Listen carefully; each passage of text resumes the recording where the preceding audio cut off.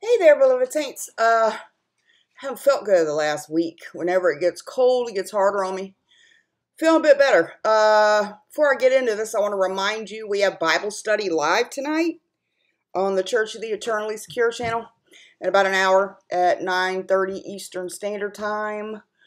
Please join us again. It's on the Church of the Eternally Secure channel at 9:30 Eastern Standard Time, so in like an hour. We're going to have live Bible study with Chad. I hope you'll join us over there. But I want to address this. All right. I am often given this objection whenever I contend for the truth of our eternal security, our blessed assurance in Christ. Because we are born of God once we trusted in Christ. Salvation is based on what Jesus did on Calvary. We owed a debt we could never pay. God knew the whole debt we'd owe our whole life. He saw it and put it on Christ, not up until a certain time, and then the rest of the sin is on me. Because without the shedding of blood, there is no remission. Jesus paid our sin debt, period, and that's why we're saved. It's all based on Jesus and what he did. And that's the good news of the gospel. But I will always get this objection, and it's amazing to me how man will always try to find a loophole for bad news. They will always try to find at least one way God's promise can be lost. And this is usually what it is. Even those that understand it's not by works, so they know we can't lose it because we did bad works or didn't do enough good works because it's not by works. They get it, okay? But they will say, if you stop believing, or if you start hating God and want to give it back, your free will can give it back. So that's how you can lose your salvation. And I'd say, really? Is that true? I'd say, one, I fear you don't understand what a good father we have. What a family we've been born into. See, God's not faithful because your faith is strong or your faith abides or anything you've done. Okay? God's faithful because he's promised. So we're going to look at this. We've been born, not of corruptible seed, but by the word of God, by the Spirit, right? So we're born into God's family. We cannot be unborn, even if we want to be rebellious, idiotic children, or we suffer a faith crisis.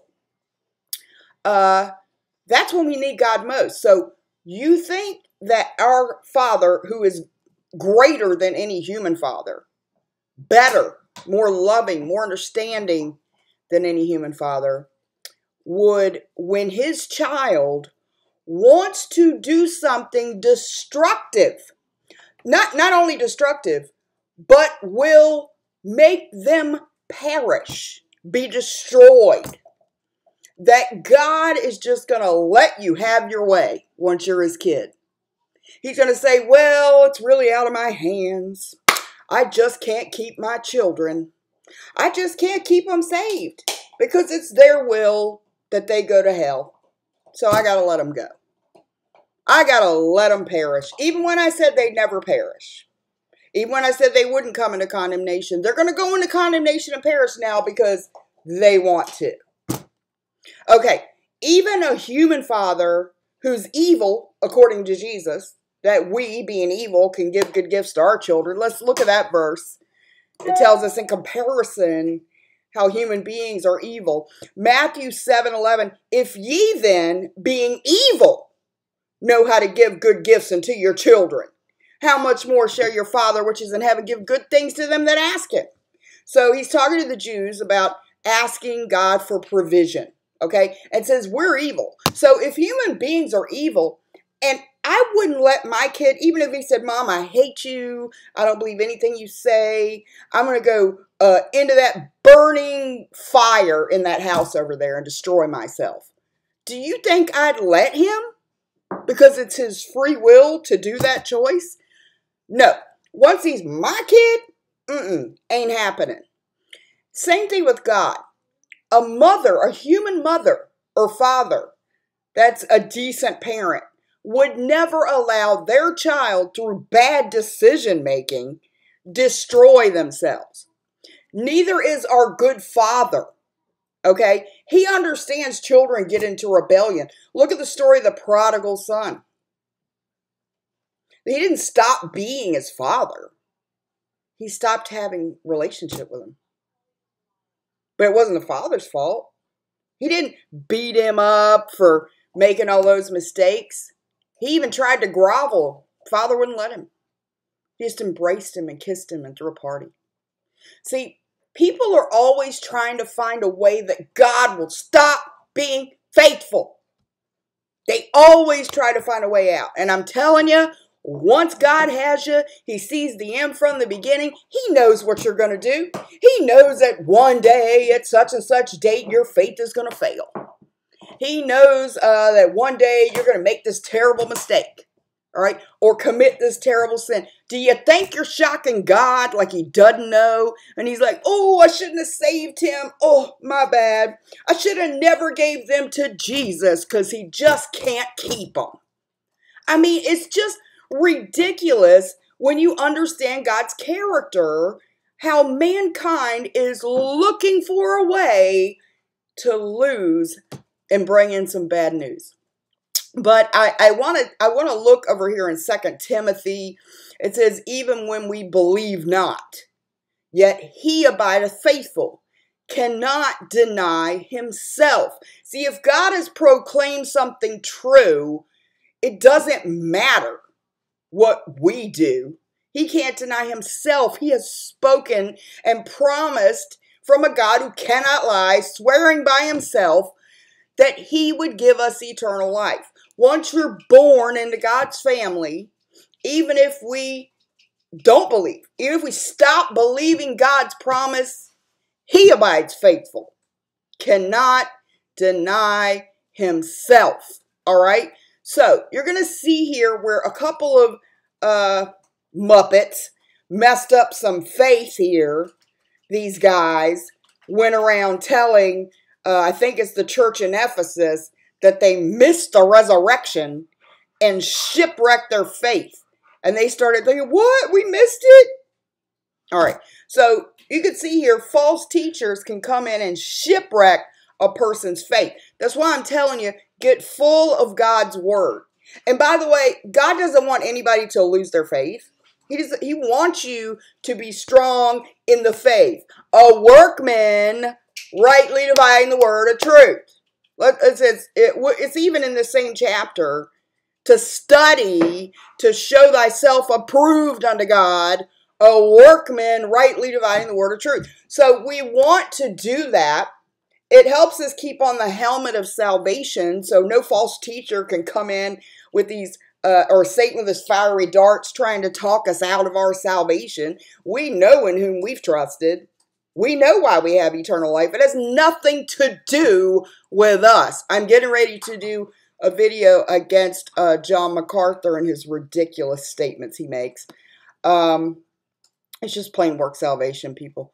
All right, so I want to show you these couple of guys here in 2 Timothy that overthrew people's faith, okay? And we're going to see what God says about that.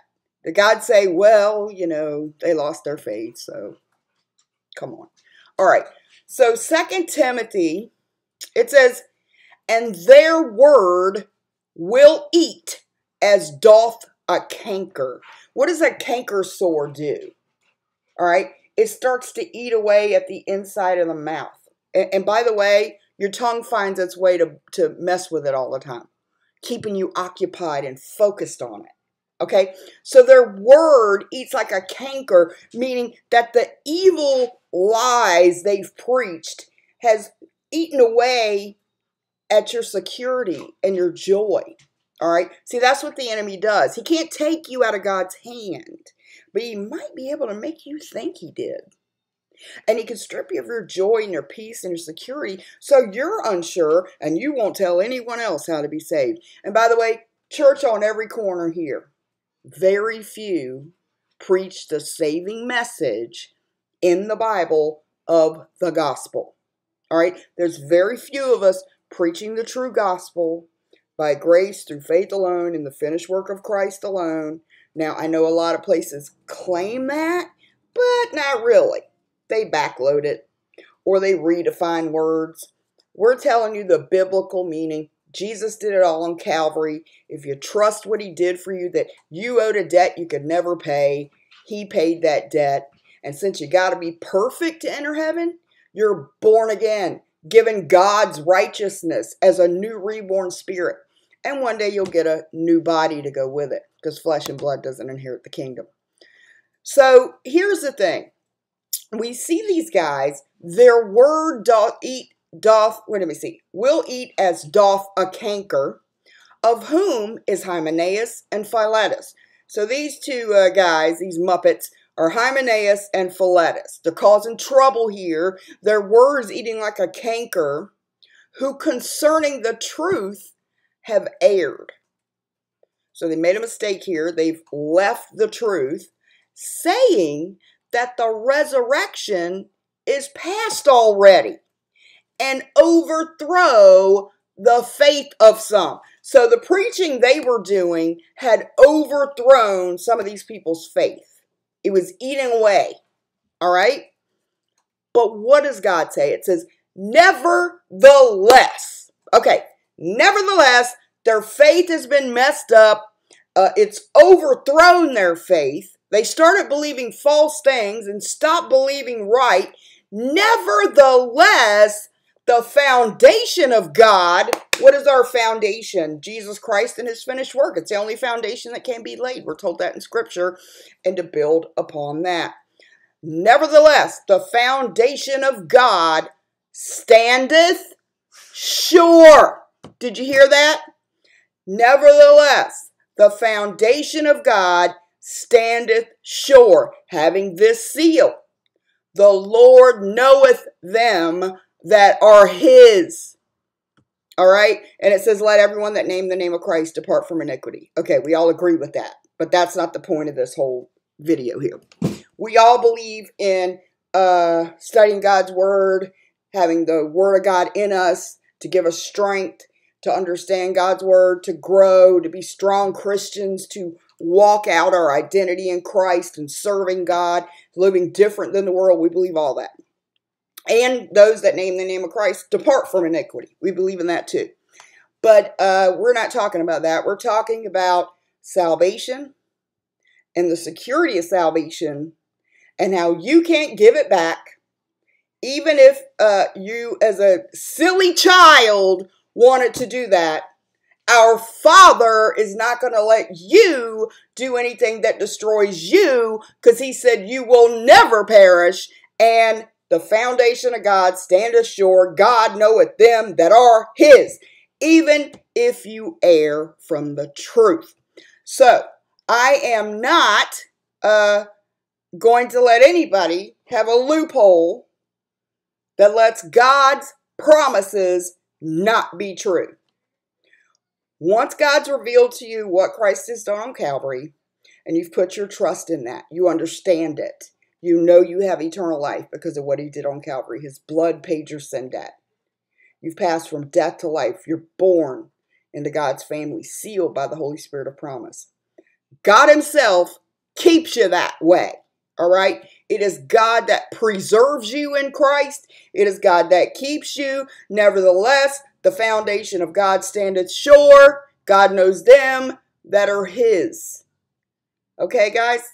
All right. I'm going to probably I got a couple of videos I want to edit together. I have so much to catch up on. It has been a week. I haven't checked emails. I haven't been up. I've had a fever off and on. It's just been a mess. So I got to catch a lot up. So bear with me if you contacted me and I haven't answered you.